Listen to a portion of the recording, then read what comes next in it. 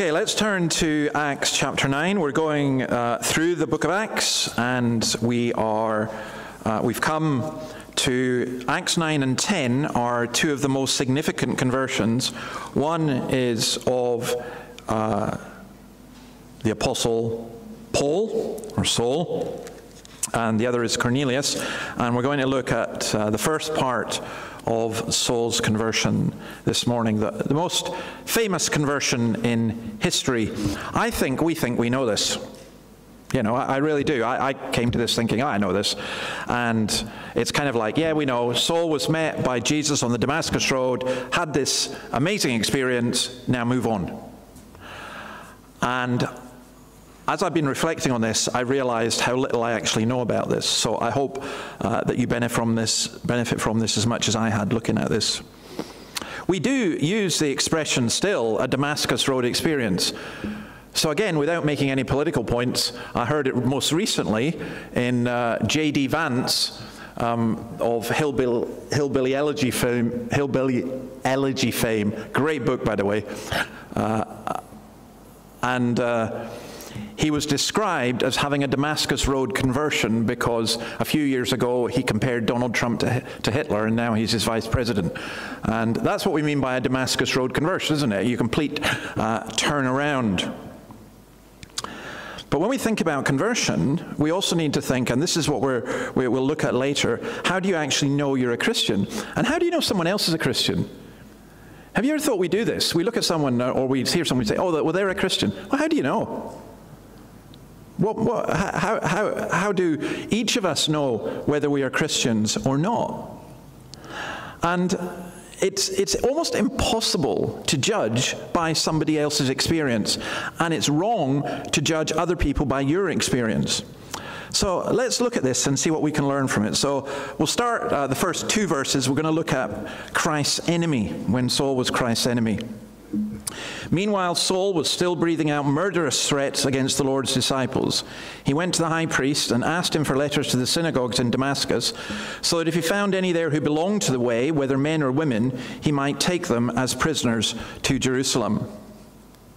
Now, Saul has already been mentioned in this book 3 times. In chapter 7 and verse 58. Meanwhile, this is at the stoning of Stephen. The witnesses laid their coats at the feet of a young man. So he's a young man named Saul. Chapter 8, verse 1. And Saul approved of their killing him. And chapter 8, verse 3. But Saul began to destroy the church. Going from house to house, he dragged off both men and women and put them in prison. Now, Saul was born in the city of Tarsus. And again, I never thought about this. I thought, Saul, he came from Jerusalem. No, he didn't. He came from Turkey. That's the first thing. It was the main city of Cilicia on the southern coast of what we now call Turkey. And as such, he grew up learning Greek, the Greek language and culture. And 3 times actually in the New Testament, Saul cites Cilician poets. The poets Aratus, Menander, and Epimendes. He does that in Acts 17:28 and in Titus chapter 1, verse 12. He's a smart guy. He was a Jew, but unusually for that area, he was a Pharisee, the strictest, the really, really strictest of the Jewish sects. And there were not many of those in southern Turkey. So we think that's why he went to Jerusalem to study. We know that he also studied at Jerusalem. So basically, he's a young man, he's a religious man, he's a moral man, he has got 2 PhDs at least. He's considered some kind of authority as well. Also, even to me, just as interestingly, he was a Roman citizen. Now, that was very unusual in that area. And we think probably it was because his father was a city elder or something, and Paul had this passed on to him. Now, that's going to play a big factor later on. So you see all the different strands of everything coming together. Sometimes you wonder why things happen to us, and then only later when you back off can you see how God has prepared you for a particular task. And then this about Saul. He was really evil. You know, we think Saul, he was converted and he changed his name to Paul. No, Paul was his Roman name. Saul was called Paul before he became a Christian. But Paul was really evil. It's interesting. I think he took the name, or used the name Saul initially because it was more Hebraic. And when he was called to be the apostle to the Gentiles, he reverted to his Roman name. He hated the church. He hated Christ. And he was really passionate in his hatred. We're told here that some had escaped his net, and he asked for letters to the synagogue in Damascus. Now, Damascus was at least 220 kilometers away from Jerusalem, and it was at least a week's journey. He got the chief priest to sanction his plan. This was under the Roman Empire, but the Jews were allowed to have internal discipline amongst the Jewish people, and he asked, in effect, to go to Syria so that he could imprison Christians and kill Christians. That's how much he hated them. The language that's used here is similar to what we sang in Psalm 80, verse 3. Boars from the forest ravage it, and insects from the fields feed on it. And he caused havoc in Jerusalem. We know that. Verse 21, isn't he the man of chapter 9 who raised havoc in Jerusalem among those who call on this name? Saul was cruel, callous, cold, self-righteous, hateful, bigoted, and a murderer. Calvin speaks of him being a cruel wolf turned not only into a sheep, but a shepherd. I don't know if there's any more spectacular example of the grace and mercy of God than the story of Saul and Paul. And sometimes, because it's so familiar, we don't wonder at it as much as we could. Why such hatred? You'll notice that he was against those who belong to the way, as it is described here. Now, why is it called the way? Why did Paul react against that so much? Psalm 16, verse 11 says, "You have made known to me the path or the way of life." Isaiah 40, "He shall make straight the way." Make straight the way for the Lord. And to Saul, with all his rabbinic learning, and with all his intelligence, and with all his understanding of the Old Testament, these people were destroying the way by claiming to be the way. When Jesus said, "I am the way," it had a depth and a significance that perhaps many of us wouldn't like. Now, you see, in our culture as well, I think this can be quite offensive to people because, there are many ways, aren't there? There are many ways to God, and there are many ways to do this, and many. You do your way, that's fine. You want to be Presbyterians, come and sit in a cold church on a Sunday morning, that's up to you. You know, but I've got my way, you've got yours. Let's just all be tolerant of each other. Except, they just can't be tolerant of people who say, "This is the way, walk in it." Such hatred. And it's not something that just happened with Saul. It's something that has continued and resurfaces again and again in human society. So today, there will be people in northern Nigeria who are going to church and they don't know if there's going to be a bomb or someone come in with a gun and kill them, just because they are Christians. In the Islamic states, under communism, and you might think a more subtle way, but also devastating, I think of the Olympics. Now, you say, what's the Olympics got to do with this? Well, some of you will have seen this. There was a display at the opening ceremony of the Olympics of a bunch of drag queens and basically people dressed sexually explicitly doing a parody of the Lord's Supper. Now, how can that be done at a public gathering? You know, why would people do that? I don't think people would do it or should do it about Islam or anyone. Why would people do it? Because deep down, There is this hatred against God, and we are his enemies.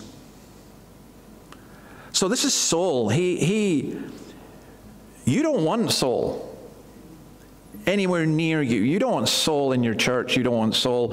He just doesn't come across as a very pleasant person at all. How could he ever become a believer? But he did, and the fact that God changed his heart should give us some degree of hope. Now, as he goes on this journey, there are some indications that God was already working in his heart. How do we know that? Sometimes people double down when we begin to suspect we are wrong. Have you ever done that? I mean, it might be that you're the very mild, gentle sort of person, that when someone points out something that's wrong, you say, oh, I got that wrong. And then but a lot of us are not like that. A lot of us, we just double down. We've made a mistake, but we rectify the mistake by doubling down on it, determined to show that we are right.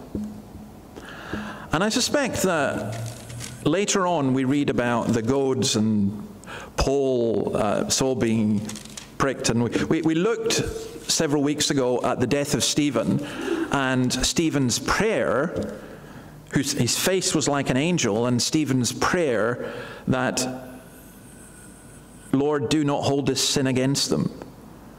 And immediately after that, that's where you get Saul approved of their killing him. I don't think that ever left him. And I think that he doubled down because of that. I think he would have been much more able to handle if Stephen had been spitting out hatred. But to say, do not hold this against him, that really, it didn't win him over, but I think it really must have gone to him. Now, imagine this. So he decides he's going to Damascus. He's raging. I mean, it's furious. It says he's got murderous anger in his heart. And as we say, it would take the journey would have been made on foot. It would have taken a week. He took the officers of the Sanhedrin, who were a kind of private police force. But he himself, because he was distinct from them, because he was a Pharisee, he would walk alone. And when you've got to walk a week on your own, you think. One of the things in our culture is we automatically distract ourselves, or we get distracted. Sometimes I think it would sometimes be better for us when we hear God's word if we just withdrew and thought about it. And, you go out and you walk and somehow in the silence or whatever, and in your own company, fascinating is he'd have to walk through Galilee. Now, he knows Jesus as the man from Galilee. It's almost certain, in fact, it's almost impossible to imagine that he hadn't seen Jesus, that he didn't know about Jesus. So he's walking through Galilee, and he has a physical reminder of the man from Galilee. And then this happens, verse 3. As he neared Damascus on his journey, suddenly a light from heaven flashed around him. He fell to the ground and heard a voice say to him, Saul, Saul, why do you persecute me? Who are you, Lord? Saul asked. I am Jesus, whom you are persecuting, he replied. Now get up and go into the city, and you'll be told what you must do. The men traveling with Saul stood there speechless. They heard the sound, but did not see anyone. Saul got up from the ground, but when he opened his eyes, he could see nothing. So they led him by the hand into Damascus. For 3 days he was blind and did not eat or drink anything. Now the painting that I put up is Michelangelo's famous painting of this. I'm pretty sure it's not accurate, but I liked it anyway. But he's going to Damascus. Now Damascus then, as now, was a very beautiful city. In fact, it's one of the oldest cities in the world, if not the oldest. It existed at the time of Abraham. And it was literally an oasis in the desert. So he's going there, the people with him are going there, and this light from heaven flashes around him. And he hears this voice addressing him in Aramaic, not in Greek, and that's how you get Saul, Saul, Saul. A repetition of the name. Why are you persecuting me? And can you imagine how Saul feels at that time? First of all, he knew immediately he was wrong. Jesus was alive. He killed people for saying Jesus was alive. He had thought Jesus was dead. This was completely shattering. His whole life, his whole worldview was completely turned upside down. It's so interesting. Again, we live in a world where people think that the possibility of change, true change, doesn't really happen. You're always who you are. You're always the victim of your circumstances. Nobody really changes their mind or their hearts. And yet that's what happened to him. And he also, when Jesus said, "Why do you persecute me?" he must have realized then, and this is going to become a key part of his theology later on, that in attacking the church, he's attacking Christ. The favorite phrase that Saul or Paul uses for being a Christian is in Christ, someone who's in Christ. So actually, when you're asking, is someone converted, you're saying, are you in Christ or not? And that's actually, I think that's a much better way of asking the question. The term Christian, as we'll see, gets used later on. They were in the way and all this kind of stuff, but for Paul, it means being in Christ. Are you in Christ? It's a very profound question. But at this point, it became, abundantly clear that in locking up Christians, he was persecuting Christ. Now, this was not a vision, it was not a dream, it was the real risen Lord. The light he saw was the glory of Christ, and the voice he heard was the voice of Christ. In 1 Corinthians 9:1, he says, "Have I not seen Jesus Christ our Lord?" In fact, if you've got a Bible, turn to Acts 22, and you'll see Saul's account of this. It adds a little bit more than Luke had. So in Acts 22, verse 3, Paul says this, "I am a Jew, born in Tarsus of Cilicia, but brought up in this city. I studied under Gamaliel and was thoroughly trained in the law of ancestors. I was just as zealous for God as any of you are today. I persecuted the followers of this way," you see that again? This way, "to their death, arresting both men and women and throwing them into prison, as the high priest and all the council can themselves testify." I mean, he was really in. Like, he was right at the top of all of this. "I even obtained letters from them to their associates in Damascus and went there to bring these people as prisoners to Jerusalem to be punished. About noon, as I came near Damascus, suddenly a bright light from heaven flashed around me. I fell to the ground and heard a voice say to me, 'Saul, Saul, why do you persecute me?' 'Who are you, Lord?' I asked. 'I am Jesus of Nazareth, whom you are persecuting,' he replied. My companions saw the light, but they did not understand the voice of him who was speaking to me, Lord. 'What shall I do, Lord?' I asked. 'Get up,' the Lord said, 'and go into Damascus. There you will be told all that you've been assigned to do.' My companions led me by the hand into Damascus because the brilliance of the light had blinded me. A man named Ananias came to see me. He was a devout observer of the law and highly respected by all the Jews living there. He stood beside me and said, 'Brother Saul, receive your sight.' And at that very moment I was able to see him. Then he said, 'The God of our ancestors has chosen you to know his will and to see the righteous one and to hear words from his mouth.'" See, notice that, to see the righteous one. "You will be his witness to all people of what you have seen and heard. And now what are you waiting for? Get up, be baptized, and wash your sins away, calling on his name." Saul was hunting Christians, and the hunter became the hunted. Because this is the initiative of Jesus. There are some people who try to say, well, actually, Saul was really seeking Christ. No, he wasn't. He was running away from him. In fact, he wasn't running away from him. He was running to attack him. But Christ wasn't going to let him go. And he talks later on in the letters, you'll get phrases like, I strive to take hold of that for which Christ took hold of me. He talks about how Christ got him. There's a very famous poem called The Hound of Heaven by Francis Thompson. I won't read it all, but there's a bit I would love to read, and it goes this, because I love this. "I fled him down the nights and down the days. I fled him down the arches of the years. I fled him down the labyrinth ways of my own mind. And in the midst of tears, I hid from him and under running laughter. Up visitated hopes I sped and shot, precipitated down titanic glooms of chasmed fears. from those strong feet that followed after. See, there are people who run away from God. I know that some of you are gravely concerned about children or grandchildren or friends who maybe once professed faith or grew up in the church and have become incredibly hostile. Sometimes they're just fleeing God. And the thing is, the hound of heaven, he goes for people. When we talk about people seeking Jesus, and we need to find people who are seeking Jesus, to be honest, nobody seeks, really. I think Jesus seeks them. And I think we, if we are Christians, we're part of that.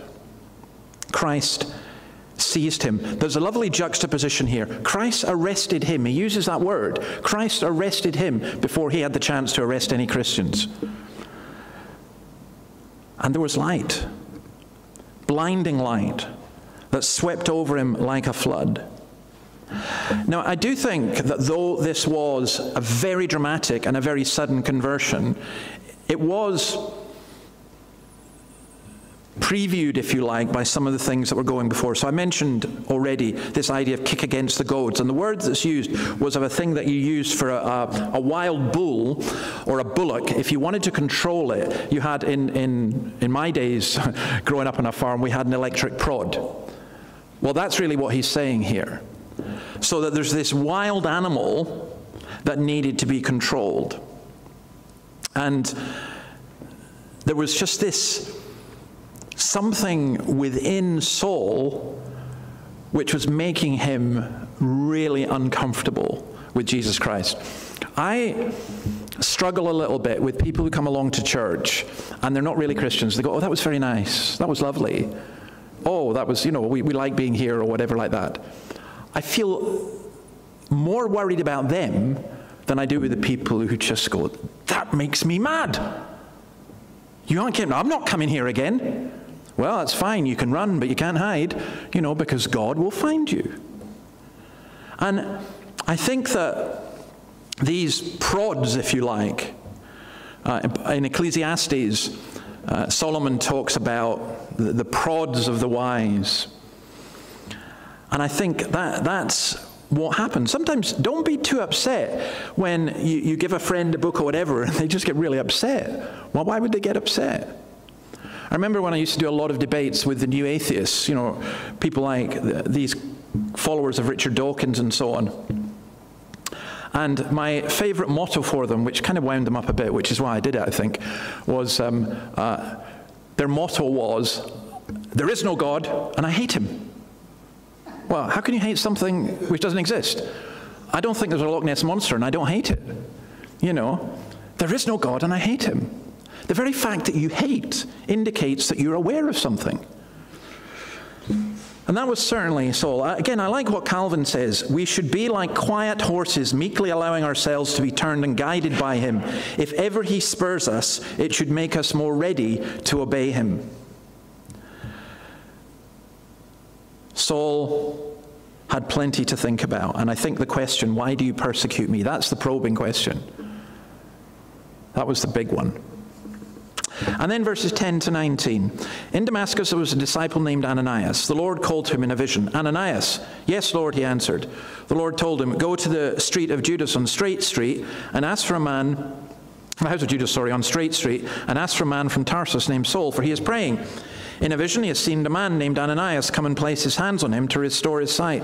Lord, Ananias answered, I've heard many reports about this man and all the harm he has done to your holy people in Jerusalem. And he's come here with authority from the chief priests to arrest all who call on your name.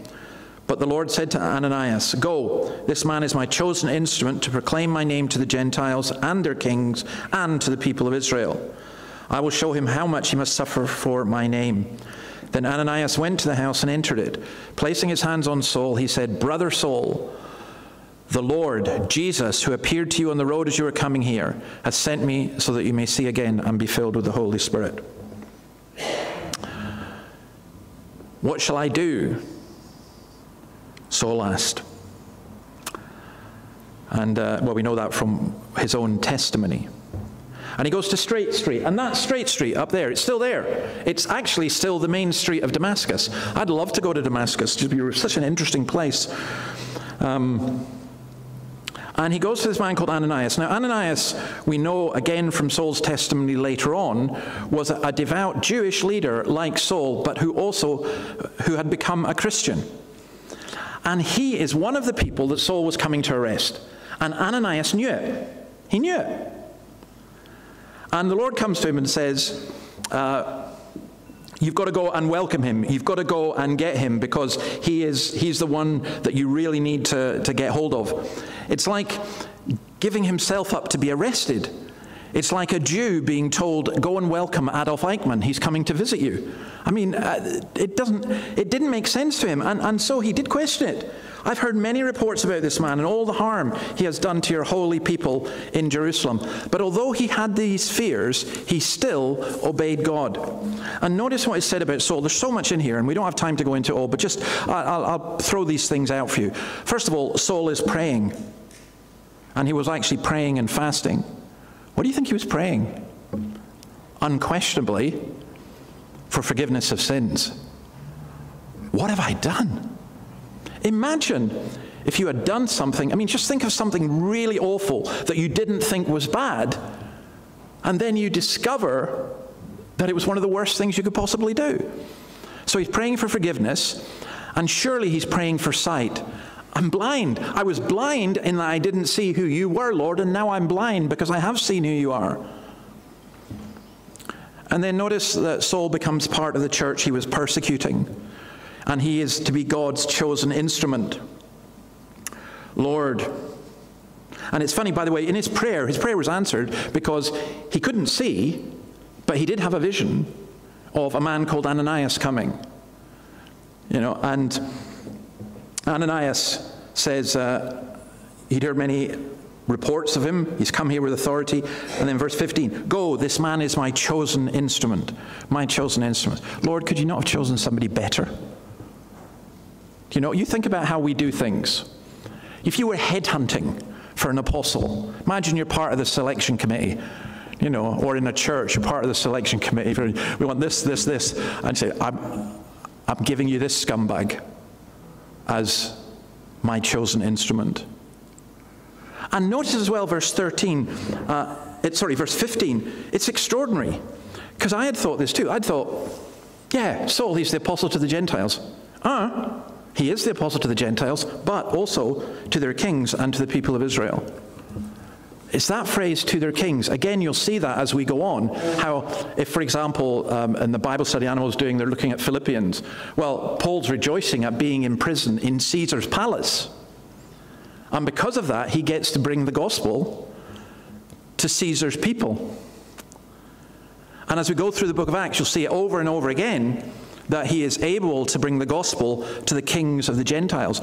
And in our day and age, that's what we need as well. We need people who are going to stand up and speak what God's word says to kings and those in authority, to the Gentiles and to the Jews. Paul was also to the Jews, which explains his pattern, as we'll see as we go through the book, of always going to the synagogue first. Extraordinary. Without Paul, there'd be no New Testament, there'd be no New Testament church. There would be no Augustine, no Luther, no Wesley.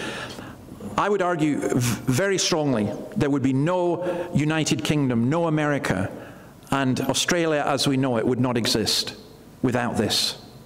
This is as much part of Australia's history as is Captain Cook coming.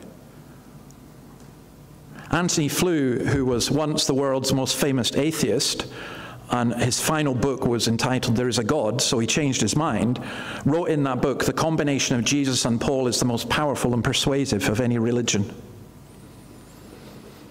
One other thing to note, the laying on of hands, and the first words Saul heard as a Christian. Placing his hands on Saul, he said, Brother Saul. Imagine that, Brother Saul. What an example of patience and forgiveness. Not, let's try you out for a couple of years to see if you're for real. What an example. William Taylor, a 19th century congregational minister, said this, and I think this is very profound. He says, when one is shunned by others, he's apt to develop into a defiant and exclusive recluse. And if Paul had not been met by the disciples in a loving and trustful spirit, he might have become cynical, angular, or suspicious. In this way, an irreparable damage might have been done to him in the very infancy of his new life. But the kindness of Ananias saved him from this peril. Brother Saul. Now, let me say the question of the week. How do you know that you are converted? How do you know that you are a Christian? We can give lots of wrong answers. We can say, I was baptized, I go to church, I'm a good person, I signed a form for Jesus, I went forward, I made a profession of faith. None of that gives you certainty that you are converted. So as you know, I like reading a man just now called Thomas Brooks. And Brooks asked this question. He has 23 different points, so I'm not going to give you them all, but I've summarized them in this way. How do you know that you are a Christian? You know you are a lost sinner, number one. Number two, you know you cannot save yourself. If you think you can save yourself, you're not a Christian. Number three, you know that angels or humans cannot save you. If you're relying on others to save you, you're not a Christian. Number four, you know that you need a Savior to deliver you from the judgment to come. You will not be able to stand before God and say, well, I did my bit. Number five, you know there is no possibility of being saved except through Jesus Christ, the Almighty Savior. Jesus is the only one sent by God, anointed, appointed, fitted for this work of salvation. If you think he's just one of many, you're not a Christian. Number six, you know that Christ has paid for all your sin, that he's freely offered to all sinners, such as us. You know that you are invited. Number seven, because Christ is my only hope and only good and only Savior, I am sincerely willing to receive the Lord Jesus Christ in a matrimonial covenant. Now, what Brooks means by matrimonial covenant is this. It is like getting married. It's saying, I do to Jesus. It's saying yes to Jesus. It's saying, I'm willing to take him for my Savior and my friend. I'm willing to divorce all others, forsaking all others, without exception or reservation. I'm willing to take him for better, for worse, for richer, for poorer. Lord, where you go, I will go. I'm willing to receive him now as prophet, priest, and king on his terms. And then beautifully, Brooks finishes up by saying, I do freely consent to be really Christ's, to be presently Christ's, to be wholly Christ's, to be only Christ's, to be eminently Christ's, and to be forever Christ's. How do you know you're a Christian? Because you have thrown everything onto Jesus Christ. Nothing on yourself, nothing on anyone else, nothing on the church. Everything on Christ. It's all you've got. And for me, in the darkest moments, that is the most beautiful and extraordinary thing. Thou, O Christ, art all I have. You're all. And I would say this to you. If you cannot say that, do not hide behind your baptism. Do not hide behind your church membership. Do not hide behind your religion. Do not hide behind your good works. What do you think of Christ? Is he your all, or he's nothing? You cannot have apart Christ. So that's why in verses 18 and 19, immediately something like scales fell from Saul's eyes and he could see again. See, that's what happens. You get it. You see it. He got up and was baptized, and after taking some food, he regained his strength. I was blind, but now I see. He broke his fast, he ate some food, and he was strengthened. So take from this two things. First of all, never, ever give up on anyone. Whilst they are alive, whilst they have breath in their bones, whilst they may be the person who hates you most because you are a Christian. Never, ever give up on anyone. You keep praying, Lord, open their eyes that they may see. Lord, forgive. Lord, open. And you'll be astonished at what God does. And by the way, don't give up on yourself either. You may say, I've been trying to be a Christian for so long. No. Lean on Christ. So never give up on anyone, and never rely on anyone except Christ for your salvation, including don't rely on your feelings, don't rely on your experiences, don't rely on the voices in your head, don't rely on what other people say. It's just simply this: Lord, you're all I've got, but that's more than enough. Let's pray. Lord, thank you that this man, Saul, was so blind that he persecuted you, that when he met you, he became physically blind, but spiritually could see, and then you opened his eyes, and you used him for so many great things. We pray that you would take away our blindness. We pray that you would take away the blindness of the people around us and of the society and the culture in which we live. We ask, O Lord our God, that we would be able to place all our faith and trust in you. In your name, amen.